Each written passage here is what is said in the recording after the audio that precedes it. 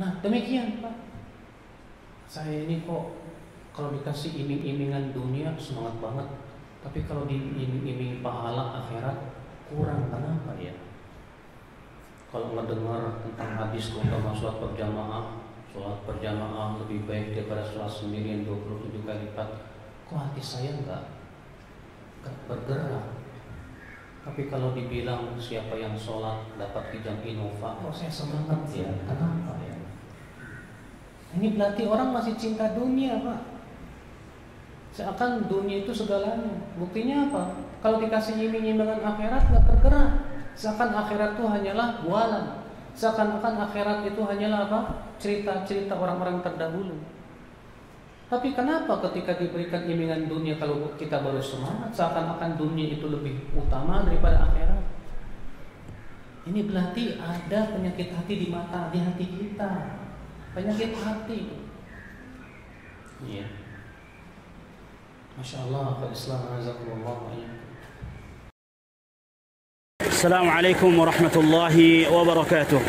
Alhamdulillah wassalatu wassalamu ala Rasulillah wa man tabi'ahum bi ihsanin ila yaumil qiyamah, amma ba'd.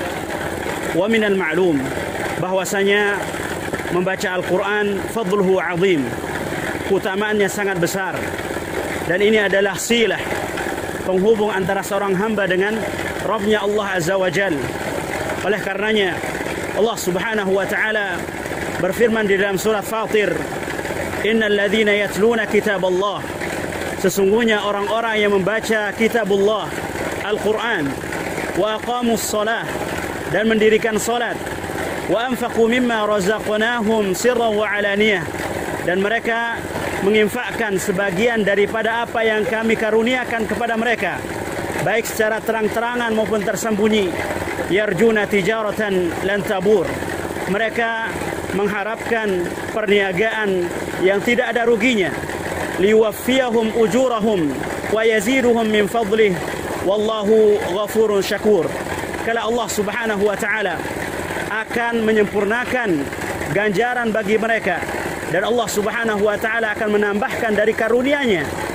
Tidak semua kita diberikan oleh Allah Subhanahu wa taala kemudahan, karunia untuk membaca Al-Qur'an.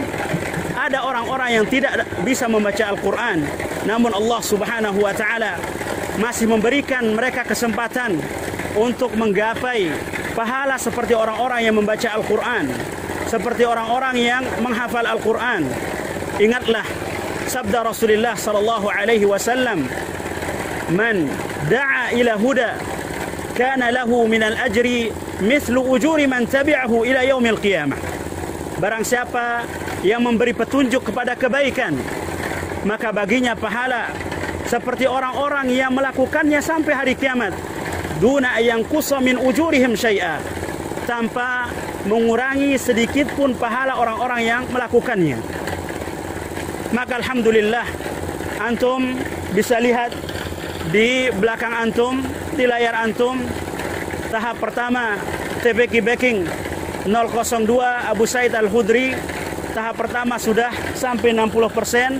Ya, ini semua dari andil antum yang berusaha mendapatkan kebaikan dari orang-orang yang membaca dan menghafal Al-Quran.